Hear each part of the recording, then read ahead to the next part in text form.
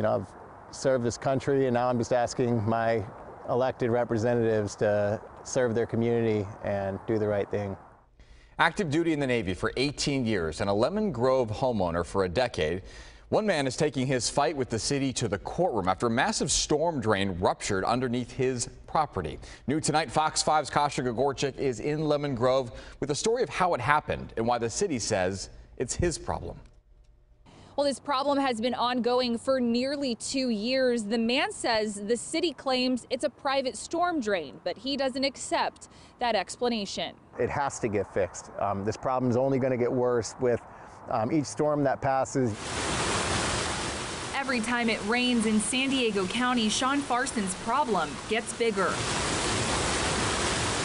This large sinkhole on his property started as a small hole with just a piece of pipe showing in spring of 2020. So he called the city of Lemon Grove. When inspectors came out, Farson says he was shown a map from 1960 and told it was a private drain. Soon after, he sought legal action. Water has been draining from these accepted city streets for the last 60 years, and they plan on continuing to dump their water here on my land.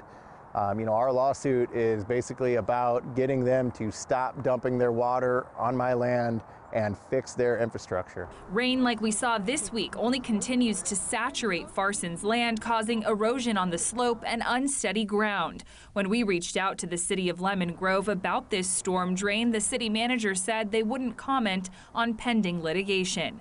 A 1.5 year legal battle at one point seemed victorious. We paid our lawyers to get everything set up, all the paperwork for the settlement judgment, and a day before the settlement judgment, the city pulled out. And it's not just Farson who is now even further invested in this fight. It's not only my family that's affected by this, but it's my neighbor's family.